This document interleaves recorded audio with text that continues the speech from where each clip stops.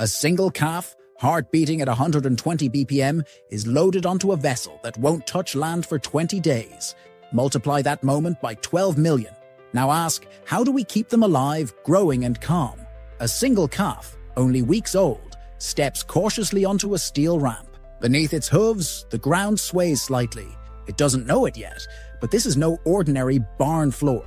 This is the deck of a livestock vessel, bound for another continent. Its heartbeat is fast, quickened not just by instinct, but by the unfamiliar salt-tinged air. Multiply that tiny heartbeat by 12 million, and you begin to grasp the scale of a hidden global rhythm. Every year, more than 12 million live calves cross borders, carried on trucks, ships, and even planes. They move not as cargo, but as fragile, living investments, each one requiring food, water, air, space, and calm under conditions far removed from pasture.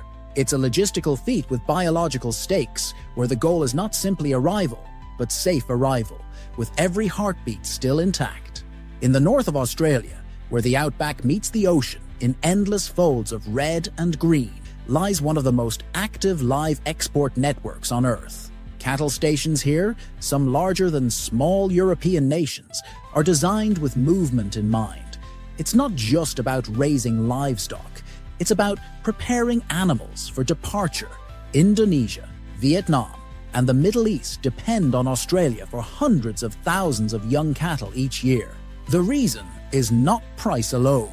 In parts of Southeast Asia, meat is often sold fresh, sometimes slaughtered the same day it's bought.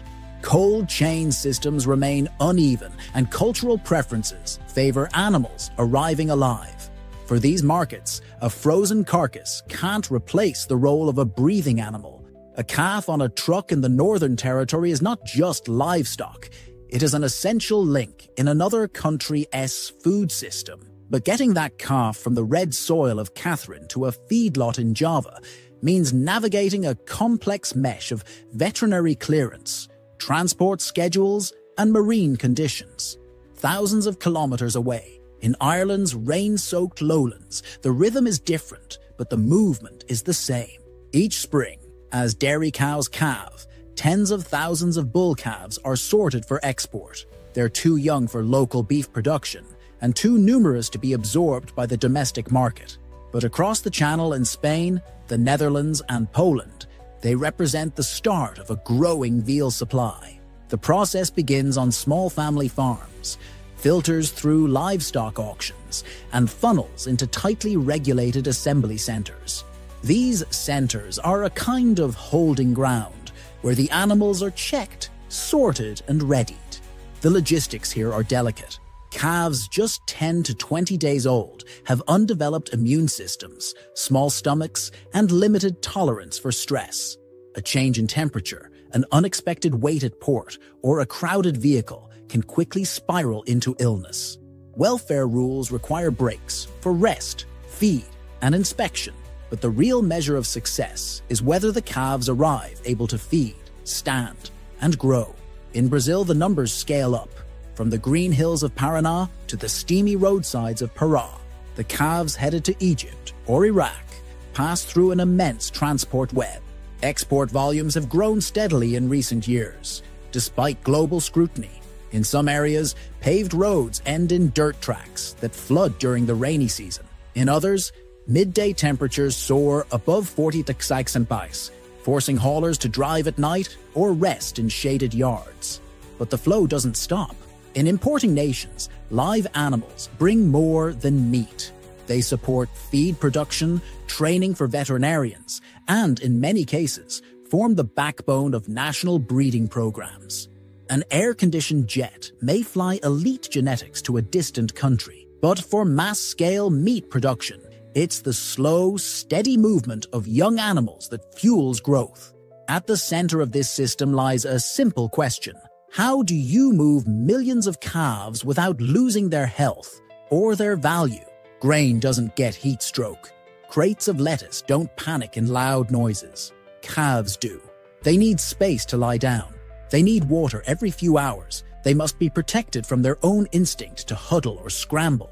Transporting them is not a matter of simply moving bodies. It's about responding to needs that change minute by minute. This is where precision begins to replace brute strength. Specialized trucks use shock-absorbing floors and insulated walls.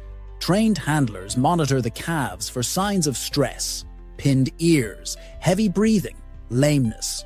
Transport planners coordinate routes to minimize rough roads, long waits, or heat exposure. At sea, the livestock vessels themselves are floating barns, multi-deck structures with feeding systems, air circulation, and non-stop surveillance. Feed is stored in tons. Water is pumped through filtered systems. In the middle of the ocean, hundreds of calves might be eating quietly, unaware that the world is shifting beneath them. But make no mistake, the system is fragile. A delay at port, an outbreak of disease, a change in trade policy, and thousands of animals can be stuck in limbo. For handlers, every decision carries weight. Too much density, and calves fall sick. Too little, and space becomes inefficient. And the entire process is watched by regulators, by markets, and by critics. Animal welfare groups continue to pressure governments to tighten standards or ban the trade entirely. Scandals over neglect or overcrowding can lead to suspension of licenses or even national bans. That scrutiny has driven improvements, but it also adds another layer of tension to every move. Even so, calves continue to be raised, tagged, inspected, and loaded. From remote outback yards to humid ports on the Mediterranean, the same quiet moment repeats itself.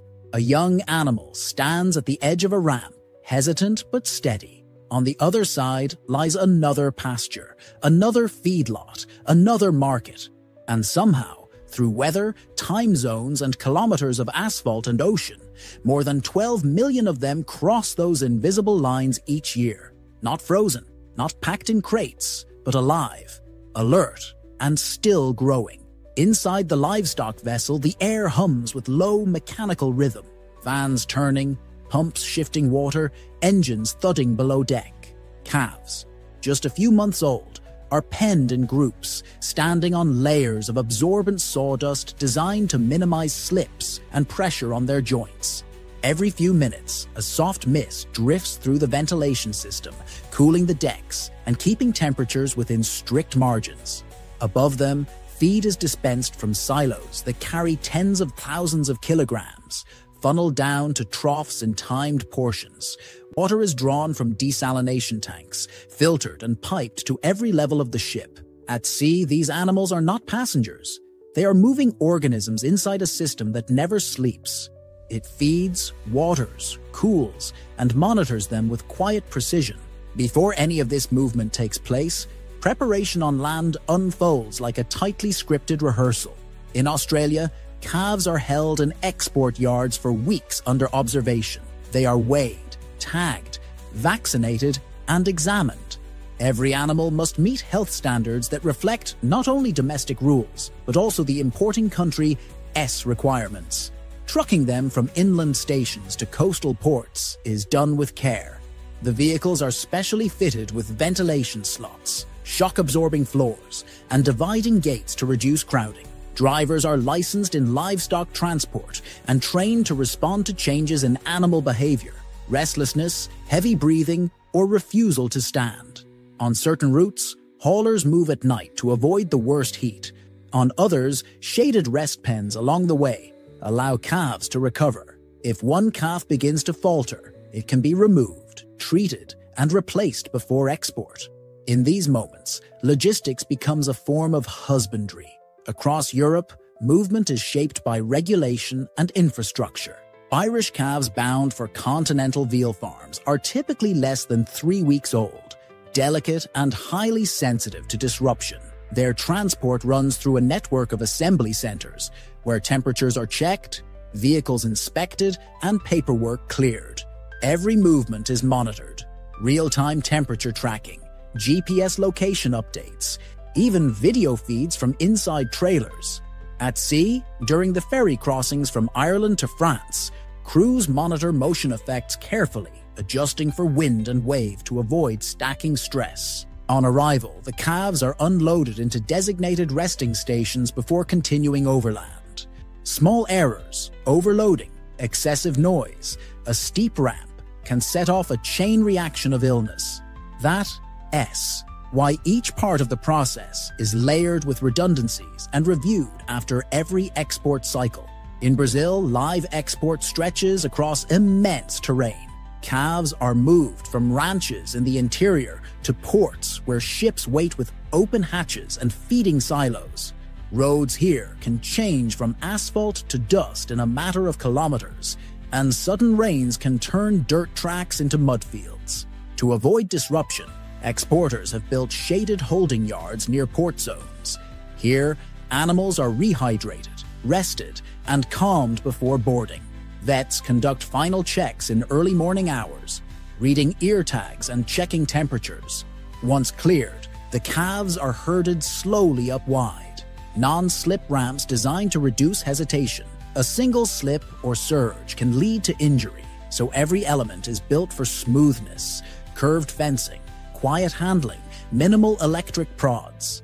Technology continues to reshape how these animals are moved. Some ships now include infrared cameras and environmental sensors that detect even subtle changes in heat or moisture. On land, wearable trackers are being tested to monitor heart rate and muscle tension. If a calf begins to show distress, the system alerts handlers before symptoms escalate. In feedlots, unloading platforms are padded and angled to reduce joint strain. Some ports have even tested scent-based calming systems, low-level essential oils, released during loading to reduce anxiety. Still, things go wrong. In rare cases, delays due to political disputes or mechanical failure leave animals stuck in limbo. The most visible failures draw headlines: ships stranded at sea, border rejections, or unacceptable welfare breaches. These cases prompt scrutiny, reform, and sometimes suspension of entire export lines. But most shipments continue quietly. One after another, calves are delivered to new landscapes, some for feedlots, some for breeding, some for fresh meat markets. In Indonesia, the unloading process is swift. Workers trained in low-stress handling use soft barriers and curved lanes to lead the animals off the vessel. Feed and shade are waiting, along with weeks of veterinary oversight. Air transport plays a far smaller role, but it represents the high end of the trade. Calves flown for genetics or elite breeding are placed in custom-designed crates and loaded into pressurized, temperature-controlled cargo holds. Every phase is timed. Feeding is calculated to avoid digestive upset. Flights are short, costs are high, and risks are tightly managed. In all of this, one truth remains. Calves are moved not like boxes or containers, but as living beings with fragile needs. They respond to heat, to sound, to waiting. They require careful timing and constant watchfulness. And so, from the weight of feed on a ship at S deck to the angle of a truck, S ramp, every detail is tuned for one outcome: keeping them alive, upright, and steady as they move between worlds. In Jakarta, Cairo, and coastal Vietnam, calves raised thousands of kilometers away graze under unfamiliar skies. Some will be sold fresh at local markets. Others will contribute to breeding programs designed to reshape national herds. Their presence ripples outward through feed suppliers, veterinary clinics, transport networks, and kitchens. A single shipment can sustain hundreds of jobs and influence animal health practices across a region. These calves do not merely arrive, they integrate. In Indonesia, imports from Australia have refined entire systems. Workers now recognize early signs of heat stress, adjust feed blends, and manage animals using low-stress handling learned from Australian models. In North Africa, imported calves support smallholder breeders and religious markets, where fresh, locally slaughtered meat is essential. These animals are not products, but participants in food systems that value presence and process as much as outcome. At the same time, scrutiny of the trade has deepened. Footage of mishandled animals or extended voyages has forced companies and governments to raise standards. Independent observers monitor conditions on vessels. Mortality rates are tracked, logged, and published. In some countries, live export has been curtailed altogether. But elsewhere, investment has poured into cooling systems, better bedding, and health sensors that detect distress in real time. Even manure and bedding waste are being converted into biogas and compost, feeding the very regions that receive the calves. Still, the work is not seamless. Delays happen, ports close, weather shifts. But amid these disruptions, the trade holds, because it is watched, adjusted, and anchored by people whose livelihoods depend on its stability. And so, calves continue to move. They are raised in one climate and fed in another, carried across borders with care measured in millimeters. Their motion reflects more than commerce. It reflects coordination, necessity, and the quiet commitment to move life without breaking it. Each calf that crosses a border alive carries more than weight. It carries the work of hands, machines, and choices made in silence. From ports to pastures, the system holds because it listens. So next time you see fresh meat in a market, far from where the animal was born, remember, it got there breathing, standing, and fed, because someone made sure it could.